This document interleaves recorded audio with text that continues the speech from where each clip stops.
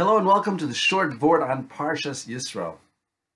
Last week in Parshas Beshalach, in Perek Yudalad Pasuk Yud, it says, "Uparo Hikriv." Paro was coming close to the Jews near the Yam Suf. V'hinei Mitzrayim nosea achareim, and the Egyptians were traveling after them.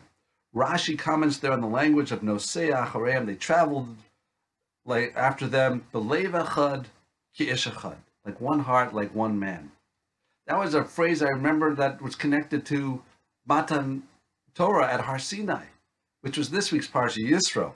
So I checked, Perek Yutes, Pasuk Beis, and it says, Vayichan Sham Yisrael neged Har. The Jews camped opposite the mountain, Vayichen as a Lashon Yachid, and Rashi, as expected, commented, Ki ish echad b'leiv echad, like one man, like one heart. A very similar language, just reversing b'leiv echad, ki ish echad to Ki ish echad b'leiv echad. So I was wondering what was the difference. I looked around and found among the answers was one by the Sokochov Rev, the Avnei Nezer, Avraham Borenstein, 1838-1910, which was very similar to what Rav Yitzchak Hutner said in Pachad Yitzchak. He's 1906 to 1980, and the difference is the Rav Hutner used a muscle, so I'm going to go a muscle with a parallel. So I'm going to go in that route.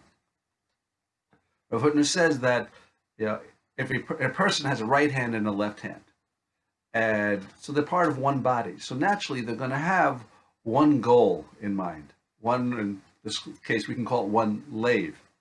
But when it's two different people, they might be trying to achieve the same goal, but they are not one person. There is a separation. That's the difference between the Jews and the non-Jews. The Egyptians, it says, "B'leiv echad ki ish echad," like one heart, like one man, because they had one goal. They acted in the same way, but they were still, many differences of opinions, and they were definitely individuals, but coming together for one purpose.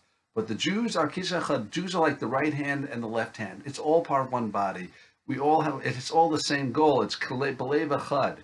We're one motivation. Even though we're different people, we act like one. That's why Jews are referred to as nefesh. Like b'shivim nefesh yordu. The Jews went down to Egypt as 70 souls, but nefesh is singular because the Jews were all with one heart, one way.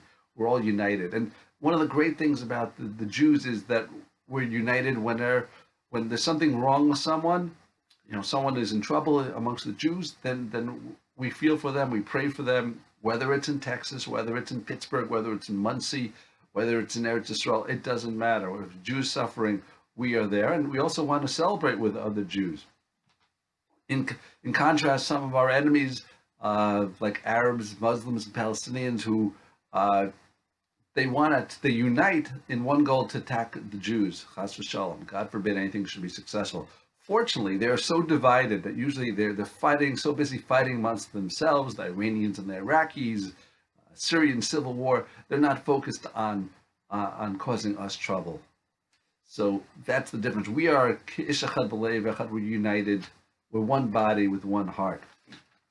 And this connects to something I heard from Rabbi Pesach Krohn yesterday on Torah Anytime. He was speaking at a dinner for PTI, the Pesach Torah Institute, and he told a story about a rabbi in England who was walking with a young man, a young boy, and they were it was the fall. They're walking in the park, and the beautiful colored leaves, and one of them fell down off the tree onto the bench.